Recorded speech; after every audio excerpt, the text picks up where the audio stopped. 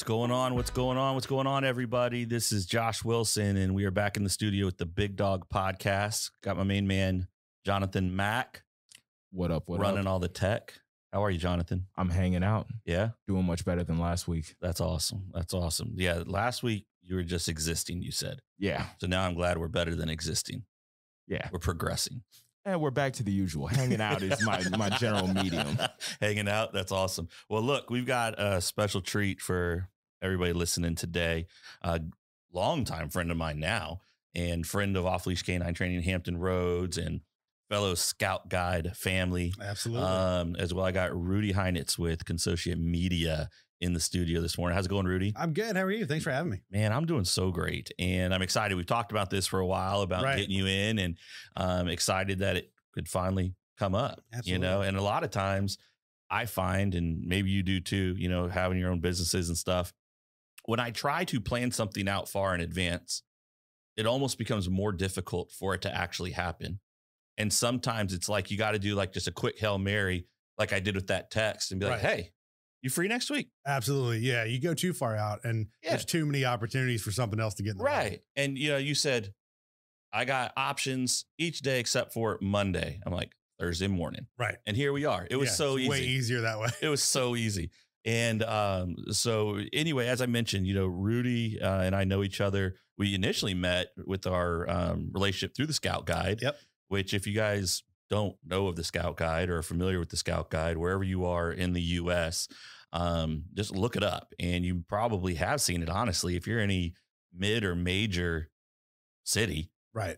You know, I think at this point there is a Scout Guide issue. Yeah, you know, it's everywhere. There is a book. And what the Scout Guide is, it's a book of businesses that highlighted in that area, most of which are, I don't want to say higher end, but a boutique, you know, local businesses. It's not a lot of huge, like major retailers or, you know, major national restaurants. It's highlighting local favorites, you know, established local favorites, you know, in that particular area. So the book that we're in together is Scout Guide Williamsburg and Chesapeake Bay. Yep. And with our friend Sarah Harris. Yeah, she does a great job curating that book. Who runs that. She's awesome. And gosh, I think the one that's about to come out, I don't know, every single one. I think I was in every one of hers but the first one.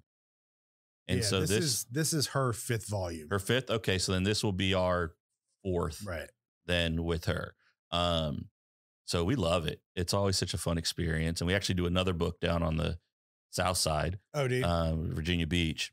We do that one as well. And we're considering putting them in San Antonio and Austin and Charlottesville is where it came out of, which I never even knew that.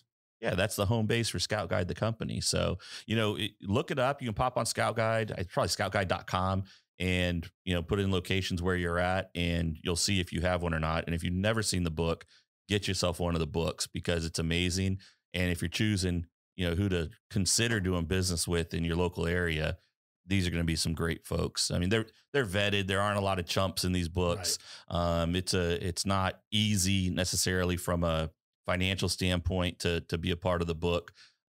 So it's established folks who are in there doing good things, and it's a good community. Yeah, it's kind of a group of businesses who are willing to make the investment because they're at that point where they're trying to curate a good, solid clientele who you know are looking for people who are willing to invest in them, like they're willing to invest in their business. Yeah. And I'm sure you guys would agree. Actually, it's funny. I was, you know, looking at y'all's website the other day and going through, cause I just wanted to make sure I was up to snuff on, you know, what you guys are doing and what you're about. And, we have so many clients that we've ended up doing business with through the Scout Guide and that relationship. And on your website, it talks about, you know, current clients, you know, marketing, maybe it's websites, whatever it may be. And I'm like, oh, I know them. I know them. I know them. I know them. I know them. And I was like, oh man, this is like the digital version of the Scout Guide, the client list. And that's kind of what it's about. Absolutely.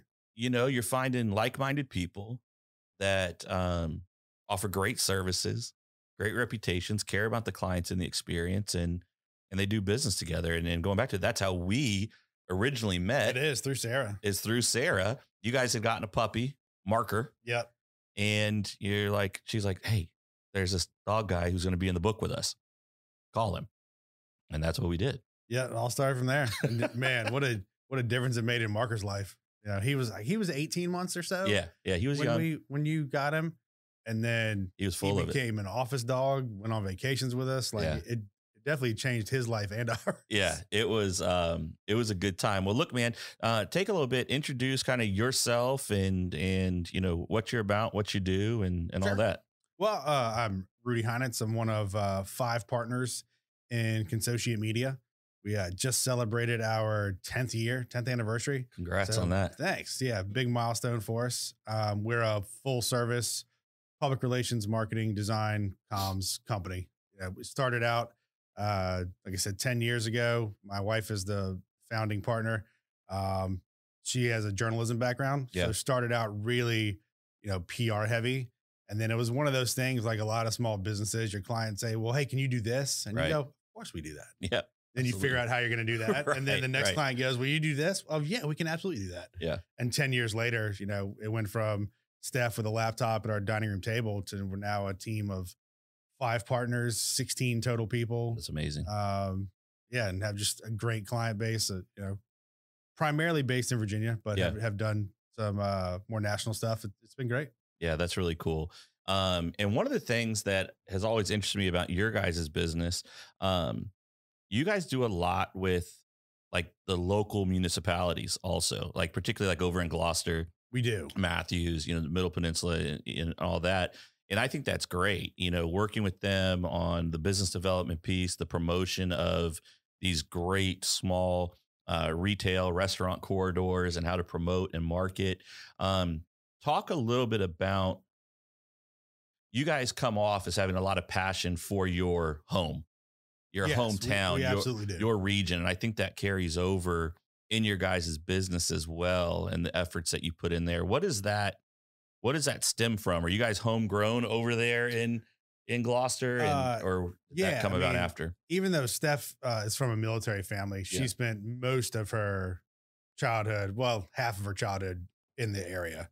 She, was born in Germany and did like elementary school over there. Yeah. But so she is the least homegrown of kind of the original partners, but still has a passion for the area. And then Brian and Mark, born and raised Gloucester. I moved to Gloucester when I was 5. Yeah.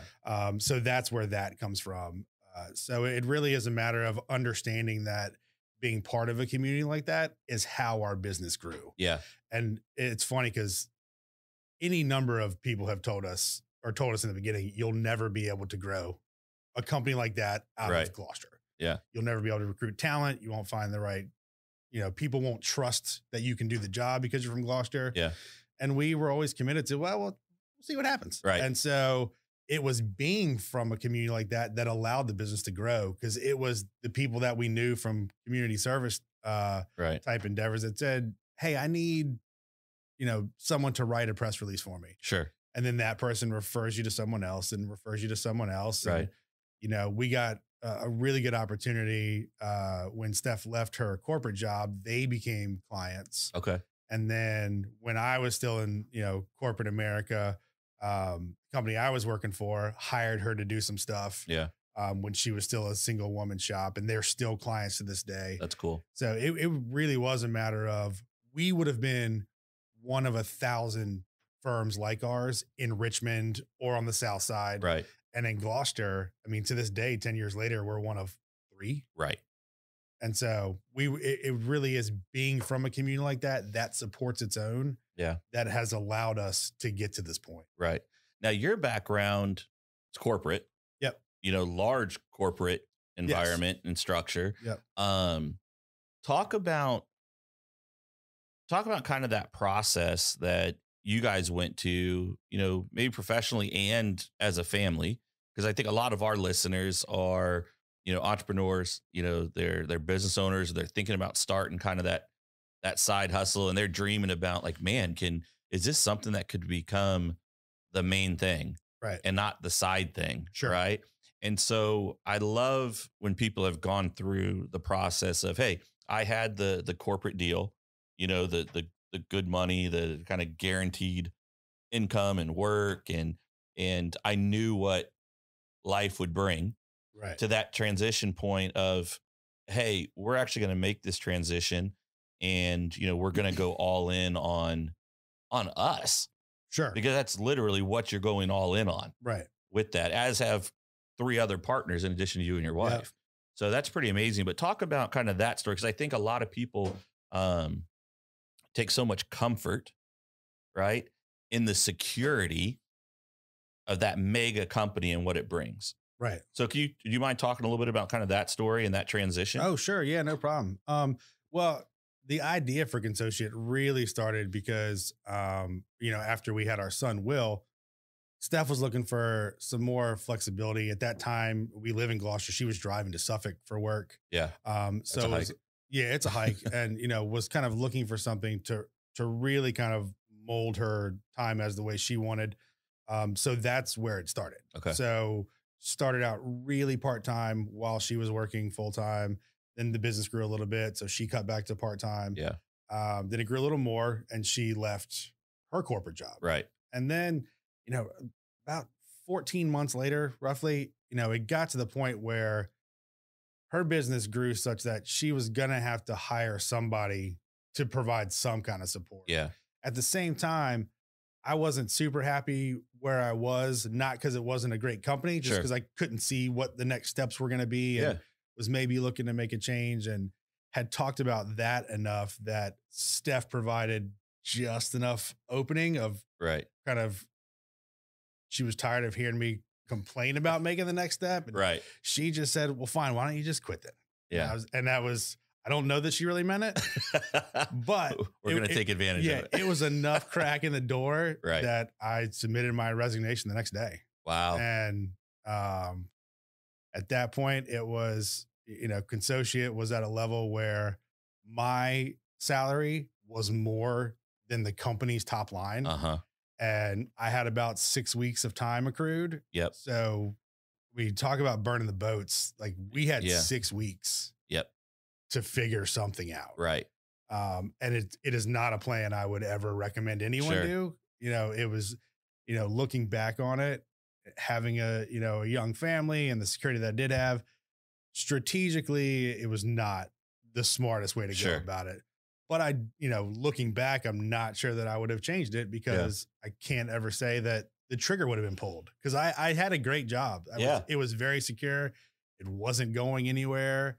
You know, I had, you know, built up a good kind of reputation with the company. You know, there was no reason that I needed to leave it other than I kind of a wanderlust for what was next. Yeah. No, I get it. And I want to make sure people picked up on what you just said, that their company at that time, the company, not like what they were looking to pay this new hire to bring on to help with a need, but the company was generating revenue less than his salary at the time at his very secure, comfortable job. All right. That, and he mentioned burning the boats, right? Like, you made the trip, you made the journey, you burnt the boats. There is no going back. Right. And that's tremendous. And I think when you leave that plan B, like, I'm a big fan of no plan B, right? I 100% agree. I don't have a backup plan. Right. I have my plan, and my plan can be fluid. Sure. Because I'm going to adjust to what I come about. But there is no plan B. No. And I think that when people have, like, well, I've got this backup plan just in case. I mean, you got to be wise, right? But the wisdom should be built into plan A. Right. You know, to some extent. But I feel like when people make moves as aggressive as you guys did, if you're if you have a very solid, safe plan B there, subconsciously, I think everybody plays to plan B. 100%. And it holds you back from really making that big risk at what you're going for. Right. And so you're saying, hey, look, we've got 6 weeks to figure this out. And it's not necessarily in that scenario, like, we have 6 weeks to replace my salary, but we've got 6 weeks to close this gap to where we can buy another 6 months. Right. To where we can flip that into buying another 6 months. Right. You know, and attack it and create what you guys have now created 10 years later. That's awesome. I'm a huge believer in plan B only gets in the way of plan A. Mm-hmm. Too much parachute becomes problematic. Yeah. You know, I had a t-shirt on as my big tail was on the treadmill this morning, and it says run the play on it. And, you know, it's just a reminder of run the play. We have the plan. We know what it is. We know the steps we have to take to execute. Like if things are hitting the fan, like, are we running the play appropriately? Right. Right. And we were on a show that aired today. Jonathan made a reference to players' contracts and, you know, sharing the playbook with them and all those things. And just to go with another sports analogy, you know, teams don't have one play. You know, there's not one setup. There's not one strategy, but there is the plan. There is the goal. Sure. And there's a million micro decisions that play into that. Right. And what is the appropriate play at the appropriate time, and put all of your energy and focus into that strategic play. Right. And so this t-shirt, I just love it. It says run the play, and it's got like a little routes, like of the receivers running and right, the running back. Yeah. It looks like a chalkboard, like old school, like coaches, you know, chalkboard, but it's little dollar signs and cents. It's like run the play. Right. And I love that, you know, plan B gets in the way of plan A. It does, because people instinctually look for safety, and they play it safe. And I don't blame them. I get it. I make those decisions probably daily without even knowing it. Yep.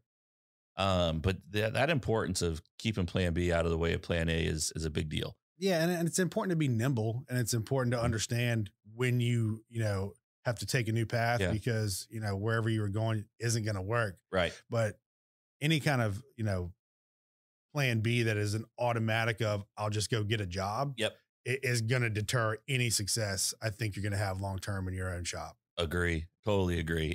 I mean, yeah. Don't work plan A to death when it's obviously not working. Right. Nimble. Right. Be nimble. Yeah. You got to know when plan A sucks, but there becomes a new plan A. You need like plan A subpart 1, not plan B. I mean, you know, you talked about the young family. Like, I can relate with that a lot. So 2004, Logan was born. And late 2004, right before he's born, Devin's probably 7 months pregnant. I left my job, opened my own mortgage shop, took on leases, hiring people, all this stuff. And everyone, Devin's family, Devin's friends, like, what the hell is he doing? Oh yeah. I'm pretty sure our family thought we were out of our minds. I mean, out of our minds. Now, so 4 or 5 years later, market crashes, tanks, we lose everything, bankrupt. I mean, completely just wrecked and destroyed. And everybody, several, I'm sure, had I told you, I told you so. Here's the thing. Even if I was with the job that I had, it impacted everybody. Yeah, the market still would have been totally screwed. Like, we still would have been in a total shit show. Yeah. We just personally had liability for all of it. Right. So, but hey, we rebuilt and it's fine. But like, when we did that, there wasn't a backup plan. Like, we were all in, and it worked well for a long time until the world decided that it wouldn't. Right. And if I wasn't so young and arrogant at that time, I would have paid more attention to the writing on the walls and made different decisions. Back then, though, I believed that my plan A, was better than everybody else's plan A. And if I'd kept working it, I'd just outwork everybody and we'd be fine. Sure. And I believed that all the way to bankruptcy court. I mean, that was the deal. I wasn't nimble. I wasn't willing to change. Now, fast forward 13 years, 8 years into another business that we're doing okay with. Man, I'm about as nimble as can be. Not physically. I'm working on getting more nimble physically. Right. But man, if something's not working, we're going to change that mug. Oh, yeah. If somebody on my team, you came in, you met some people, on the admin team and stuff. If they give pushback, challenge us, because they're the ones doing the task. They're the ones doing the work. Doesn't mean I'm always excited about the pushback and the changes they're proposing or the question. It doesn't mean I always agree. But we've changed stuff a lot. And that can be hard for a growing organization, because sometimes people will feel like, hey, it's not stable. There's not stability. There's constant changing. What's going on? But when young businesses are growing, you have to be able to move and transition. Oh, yeah. The number of times that we use the term growing pains in our office on any given day. Yeah. Because it's just the nature of the beast. I mean, I guess at the end of 2019, we were a 5-partner shop. Like that was it. It was just the 5 of us. We had gone through an intentional degrowth period. Yeah. After growing way too fast at a certain point. And we had scaled it all back. It was just the partners, and we brought on the 5th partner. Yeah. And then from that point forward, we've, 3 or 4x our revenue. We're now a team of 16 or 17. That's awesome. We run a strong intern program with the local colleges. We have all the services that we provide under our corporate umbrella. Yeah, that's awesome. Versus having to outsource. So, I mean, you have to be willing to see where things are going and how to take advantage of that, and also know when you're on the wrong path. Yeah. And being able to provide those solutions, like you talked about, clients are like, hey, can you do this for us? And you're like, yeah, we can do that. Sure. And now let's figure out how the heck to build websites. Let's figure out how to do social media marketing and advertising. Let's figure out, man, a lot of our clients have this need for commercial video work or photography. They're asking us for this, how we should bring this in. Yeah. How do we figure that out? So as you've grown, and like when I look at your partners, it looks like each of you guys bring this separate skill set and specialty. Yep. And that have allowed you, and I presume that those relationships were acquired and grew. They were previous relationships, but they came in-house as you guys grew, and that need became apparent where outsourcing it no longer made sense. Right. And that's exactly how our growth has happened. It would, a matter of, we start to get enough requests for a certain service, and then we outsource it for a certain amount of time. Right. Then we start to run numbers, and we realize, this is consistent enough that it makes more sense to us have more control. And while we're taking a financial risk by bringing it in-house, we also reap the financial rewards. Yeah. Because the margins are always better when it's under your own roof. For sure. So that's how everything has grown. And then the partnership group has kind of grown in kind because we all have different skill sets. Right. And bring something very different to the table. So when we get to a point where we know, okay, we either want to bring a new service online, or we have a service that we know we need to take to the next level, and we don't have that expertise in-house, that's when the real growth begins internally. Yeah. That's where we start adding people. That's where we started adding service lines under the Consociate tag. Yeah. And the thing I love about what you guys do in that model, when you do add that new service that's been being requested, you immediately have something that you can go to your existing client base and say, hey guys, we're doing this now. Right. Do you want us to take a look at what you're doing? Because they already trust you with the PR side. They trust you with the content creation, whether written or digital. They have trust with you there. And now all of a sudden we have video, we have photography, we have whatever. They're going to let you come in and take a look. And you're also the concern of acquiring new clients doesn't become as heavy. Right. Because you're able to service existing clients and maintain that relationship and grow it even more with what you have, right? Yeah, absolutely. And it also allows us to, even if we're not kind of upselling, for lack of a better term, to our current clients, having everything in-house allows us to be more nimble with the services that we're providing from a content creation standpoint. That's cool. If we have clients that have been with us for 3 and 4 years, what we were doing at the beginning may not be the most effective now. Right. Probably the most obvious is the effectiveness of video now on social. Sure. Well, 4 years ago, we could not have done that efficiently for people trying to outsource it. Well, now that we have video in house, we can, while we're not making any more money, quote unquote, we are shifting resources away from graphic design or photography, for example, and then shifting that to video. And it allows us to provide a higher level of service without having to, change the business relationship. Right. We get to have, that kind of flexibility on a month-to-month basis of, all right, well, that didn't work, so we're going to shift it over to this type of content and let that fly. Yeah. It's interesting because I look at, like, with us, on the training side, we have somebody on staff now, who he travels between the locations and all he does is hang out with the trainers and shoot video, take pictures, create content. And it was stuff that we had in mind over the last several years. Heck, a couple of years ago, Jonathan interned, during the summer, and he'd run around with us, taking pictures, putting together after videos and doing things like that. And that was kind of like the start of it. And then we had somebody else who was helping us out with it and doing it. But consistency in the creation with that first individual and another one, it just wasn't there. Now, though, the guy that we have in place, like the number one passion is dogs. And they understand dogs and they understand the movement of dogs. They know what the dog is going to do next and all these things. And then you factor in this incredible, ridiculous talent with photography and video with a very unique editing style. And all he does is create content for us for social. Right. And it's just built up, 80% of which will never be seen. It's just there. And we take it and we load it in and it starts getting put out and pressed. But it's the most incredible stuff. I look at things Jonathan's put together for us. I look at things he does content wise, for the podcast and reels and stills and different things.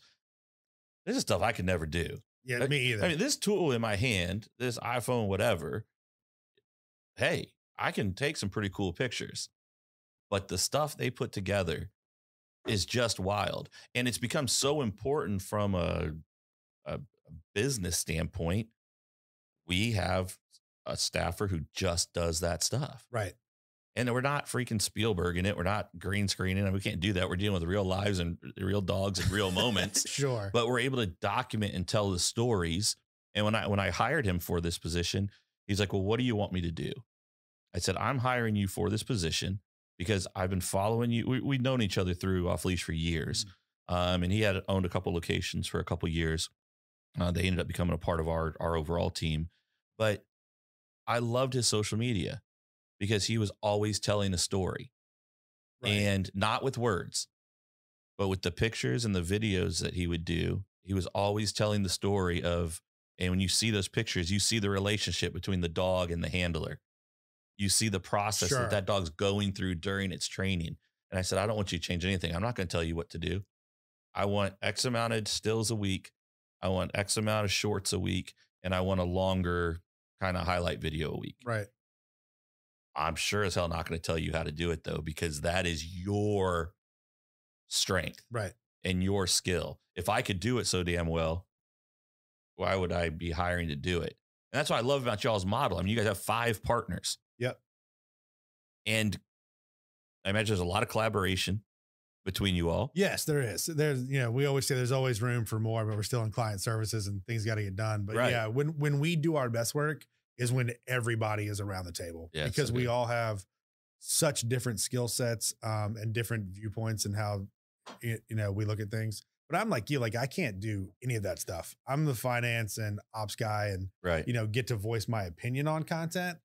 But what comes out of our shop as far as the creators always amazes me. Right. And a lot of it, to your point about Jonathan starting as an intern, what some of these, students are able to do that run through our internship program is crazy.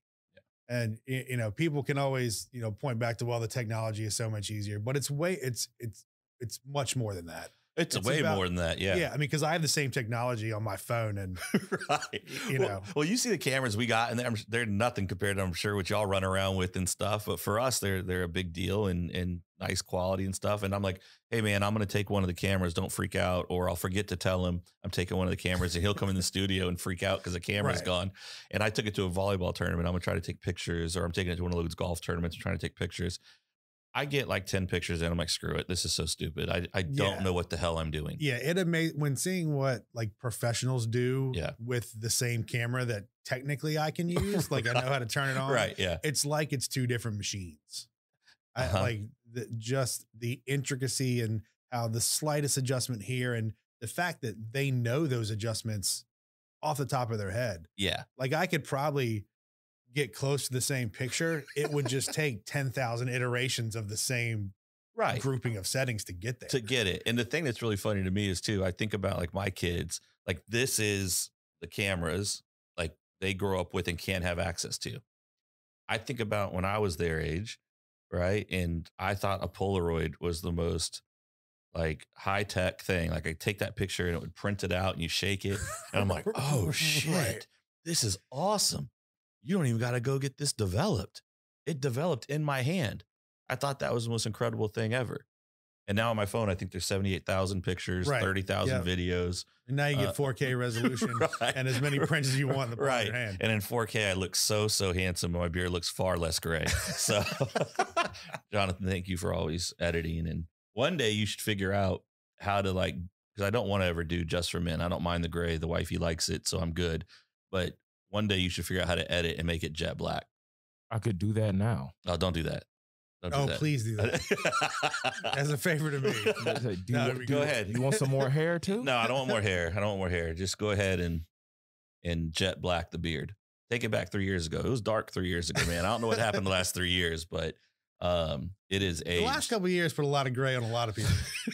it thinned out and it put a lot of gray on my face. Talk about having to be nimble. Oh my gosh. So how for you guys, like what is we bounced around a little bit talking about like the service offerings and stuff. And obviously there's lots of things that you can provide, but if someone is thinking of what would have them need to contact Consociate? Like, what is that trigger where like you're that niche and that service offering for them? For a lot of clients, it's just a very specific project that is the entry point. Yeah. They need X piece designed or need a branding video. And that's kind of, most people don't have those capabilities in house and have no need to. So for a lot of our, new clients, that's how they come on board. Okay. And then for other clients, they're just looking to up their, marketing and communications game. Yeah. They want a stronger look. They want to rebrand. They want more consistency in getting their messaging across whatever the platform is. Yeah. And so what we bring to the table in that is in order to provide the kind of output that we can, a private company would have to hire 6 people. Right. And we can package all that in a manner that is more, financially viable for our clients, and managing all of their communication needs. Yeah. And we have some clients for whom we are their marketing department. Okay. Like here's the keys to the kingdom. Yep. You do it. I'll let you know if there's a problem kind of thing. Okay. And we have some where we only handle, component X because they have somebody in house to handle Y. Right. And that's been going good. And so anything in between, everything is hyper personalized to what the clients need. We don't sell any packages. Right. So you'll go everywhere from as basic as, hey, I need some graphic design on X, hand over the content and they run with it, Take their ads, promotions, do whatever marketing, to, hey, I need graphic design work, a marketing plan, implementation of said plan and management of said plan to where they're doing nothing at all with it. Yes. I mean, we have clients for whom we call it the Jiminy Cricket plan, right? Where it's really just, a monthly kind of consultation. We'll review what they did, provide some suggestions. Yeah. Once there's a plan in place, we do little reminders for them to implement it, hence the Jiminy Cricket plan. Yeah. And then we have clients who literally say, here's our entire marketing budget. Yep. We no longer want to manage it in-house. We've grown to a point where it's easier for us to just have oversight. Right. So here you go. What would you do if you were us with these resources? And that's media, print, social, everything. Everything. Yeah. Yeah. We can handle everything soup to nuts as far as your communications needs. And you guys do a good amount in medical, right? We do. Okay. With those, and Virginia is a primary. Yeah. As far as people you see, as far as your servicing goes, but you can service anybody. Oh yeah. Wherever. Yeah. We can service anybody anywhere. Okay. That's really awesome. What, talk a little bit about Marker 9. Oh, Marker 9. Yeah. Marker 9 is a coastal apparel company, casual apparel, t-shirts, hoodies, caps, that kind of stuff that I started along with 2 other partners about 5 years ago at this point. Always very much a side project. Yeah. So never really got much attention, but was fun enough. You're designing and hawking t-shirts, going to events under a tent, BSing with people. Yeah. So it provided enough interest in finances, for us to keep it going. Plus, there was an emotional pull where every time we said, like, we don't have time for this anymore. Right. It was always, but what could it be? Yeah. So it always kind of hung around. Yeah. And we never wanted to take resources away from Consociate. Sure. Because that was what was feeding everybody. Yep. And so last year we actually said, well, we either need to make a big change or we need to just get rid of it. Because we weren't gonna have the time to do it. So we rolled it under Consociate. Yeah, you made a big change. Yeah, like it was a fully separate, had nothing to do with Consociate. It was me and my brother-in-law at that point as the owners. And, it got the attention it could in stopgaps. Right. So we actually sold it to Consociate. It's now under the Consociate umbrella so that we can kind of, you're fine. So that we can put the Rudy's and you're just throwing mics all over the room. I know. And I know how much this equipment costs. So I got it. So, so we rolled it under Consociate. That way we could kind of put the full breadth of our services behind it. Yeah, that's awesome. And really see what it could do. Yeah. And, we figured that was really the best way to figure out if there were any legs there. Yeah. And so for the most part, previous to the fall, you guys were doing online and pop-up sales. Yep. Kind of pop-up shops. And then in the fall, you opened a physical store, a retail location, which is, I've been by, I've not been in. My wife has been over there a couple times actually. So my closet has gear in it. Well, that's the most important part. But yeah, that's right. That's right.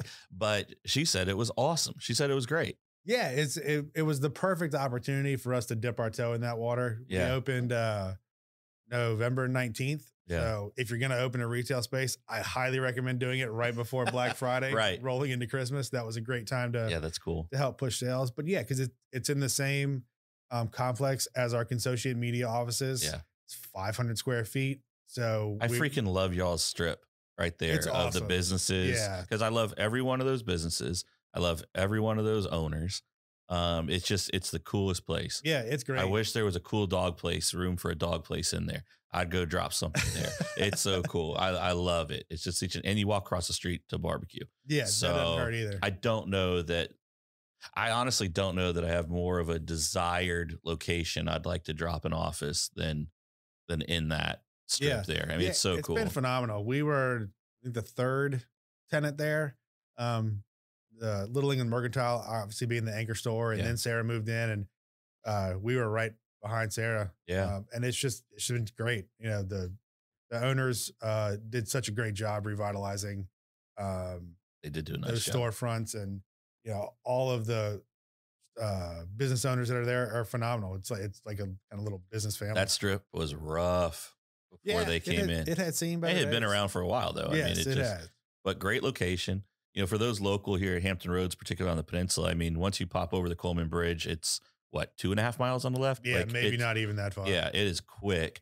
And if you ever run over there to check out Marker 9 or Consociate Media, you should pop in and say hello, but then you should also pop across the street to Scoot's Barbecue. 100%. And it's going to change your life. Yeah, Gary and Karen do a phenomenal job with the food over there. It's so good. Too good. We are over there far too often. I know, that's right. Far too often. So now back to like kind of the roots of your community and the importance of your community. Marker 9 is the what? The marker going into. Yeah. Marker 9, the green channel marker number 9 is the kind of the last one coming out of Sarah Creek, heading into the York River, which is where we always take the boat in and out. Right. So when we came up with this idea of wanting to do a coastal apparel line that celebrated our love for the water and living on the coast, we were trying to figure out obviously a name and branding, and, just came up with what if we figure out what that marker is, and it could be marker whatever. And in that meeting, somebody said, what if it was marker 9? We would just use that. It's got a nice ring to it. And the next time we went out, we were like, holy hell, it's marker 9. Yeah. It is that was the number. I love that. And we only said that in the meeting because it had the best flow to it. Right. We thought. And then that's what it and actually then that's was. what it happened to be. And then, started talking to my brother-in-law about whether or not he wanted to get involved. And he walks into his garage and walks out with one of the markers from that post. No way. That had fallen off 15 years prior. So he had just held on. He to had it. one of the marker number 9s in his garage. So the universe was just screaming, "This is your here. Literally, here's your sign." Yeah, right. If there was ever an actual, we have a sign for you to pay attention to. It was when Mike walked out of his garage holding that 3-foot green number 9. That's so cool. Which we have in the shop today. Yeah, that's amazing. I love that. I just love that sense of community. I love that commitment, to the community, and what you guys are trying to do there. Another thing that I followed with you guys over the last couple of years that has been super fun to me, because I love it when people do stuff that's not traditional, if you will, or what everybody should do. Like, you guys were established, great home, great neighborhood, you're raising your son, but you guys are water people. You love the water. Yes. And an opportunity came about to go to a smaller, older place. Yep. With a somewhat decent view. It's not bad. It's not. I tell you, I damn near jump in the car every time you post sitting on the beach with the fire going and cross the bridge. I mean, it's incredible. It's amazing. Yeah, we could not feel more fortunate that we found that place. And Will loves it. Oh yeah. Yeah, because one thing that we didn't know about the neighborhood when we moved in, because it was the spring of 2018 where it rained for 140 days straight. Nobody was ever outside. Right. So we moved in that March. And then once the weather started to break, all the kids started coming out.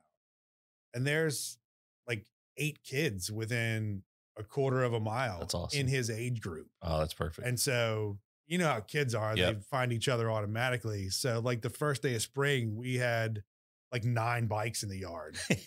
And they've now graduated to 4-wheelers. They're like a little biker gang that rolls through the hood. But it's just, it's such a great small subset of a community. All the people are great.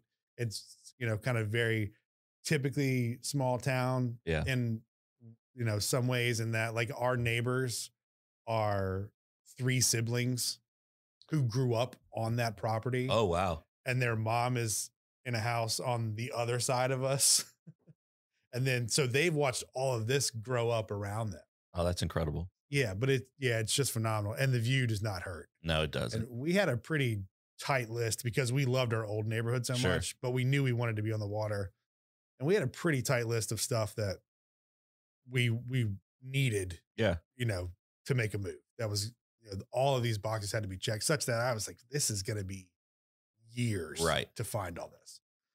And then all of a sudden this listing popped up. And I was like, oh, Steph, we may have a problem. Like our 3 years may have just become 3 weeks. Yeah. And come to find out, like, based on where, obviously with a real estate purchase, one of the boxes, we have to be able to afford it. Sure. So given where we are and the great piece of property, I was like, something has got to be wrong with this house. Yeah. Because we could afford it. And it had been on the market for like 11 months. And so I talked to our agent, and it turns out the guy had only ever Airbnb'd it. And so it was never available to show. Oh, okay. And the real estate agent finally said to him, if you're serious about selling this thing, you have to stop renting it out. And it popped up in our Zillow query like 4 days later. And you were on it. And we were on it. We did everything we said we would never do. We bought that one before we sold our last one. So we were carrying a couple for a couple months, but it was just one of those things where when we saw it, we knew that it was, so we were supposed to be there, and it has proven to be the case. If you're paying attention, people, the Heinatzes believe in no plan B. Yeah. They are plan A, and they are all in, and they're going to commit to that plan and get it done, regardless of what the circumstances are and it presents. I mean, they stay focused on that plan. We try to. Yeah. That's awesome. It seems like the bigger the stakes, the worse we are about a plan B. Sure. And maybe that's the way it's supposed to work out. I tend to agree. I think it requires that. I think it requires that type of fortitude and dedication, when it comes to stuff like that. Right. And if there's pause and hesitation and you don't take that first step or move, nothing comes of it. Right. You're rewarded with the chances. There's no great rewards with safe moves. There's safe rewards. There's consistent rewards. There's typical rewards, with typical moves. Yeah, and it's how we've approached a lot of it. Like, you know, the latest partner to join our team, Michael Kimball, who was formerly the vice president of marketing at the Waynesburg Winery. Yeah, we got word again through Sarah, who's a conduit of a lot of things, as far as getting people together, that, you know, Michael was looking to make a move away from the winery and, you know, maybe start his own shop or, you know, just, you know, try to change things up. And we had known of his work because, you know, we really enjoyed what the winery was doing from a digital content perspective. Sure. And so, you know, we met with Michael a couple times, met as a partnership group, and then decided, you know, to make him an offer to join the team. Yeah, that's cool. At a partnership level. Because we just felt like he was the next right fit. That's awesome. And it, you know, and it's paid phenomenal dividends for everybody. That's so cool. Yeah. That's so cool, man. I love y'all's story. I love what y'all are doing. I want to honor your time and whatnot. What's the best way for folks to connect with Consociate or Marker 9 to learn more about what you're doing? They want to pick up one of these fly hoodies, you know, or a hat or a t-shirt coming into the spring and summer season.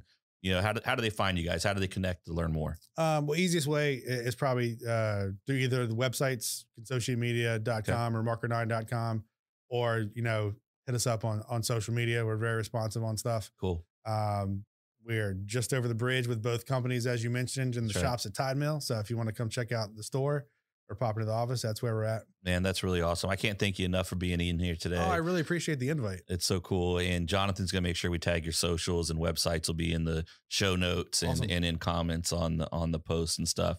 So guys, yeah, I mean, you know, each week we try to bring you some value, and hopefully there are a couple nuggets you could pick up this week from our good friend Rudy, who's got his second dog in training right now with off leash. Molly is with Amanda. She is with Amanda, who's phenomenal. She's doing well. So this little puppy, real quick before we let y'all go. So they told me they got a puppy. Devin and I were over in Middle Peninsula for a bit, and we were coming back. I said, we should stop by Consociate and see if the puppy's there, because I know dog friendly office, Marker's in there all the time. I had a feeling the baby might be there. Y'all, this little raptor of a dog, she was eating me alive. Yeah. She was eating me alive, and she had those little puppy teeth, and puppies bite. She was biting something special. I mean, she was like a mouthful of razors. She was on it, but she's gotten big. She's freaking cute as can be. She's getting there. And she's very lucky she's cute too, because the way she was biting, it's like a damn good thing you're adorable little girl. Yeah.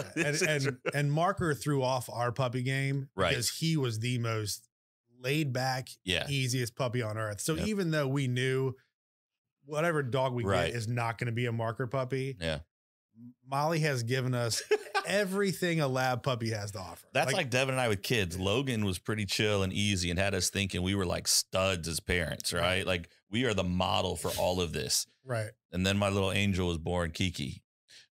We weren't that hot. We're not that great. It's challenging.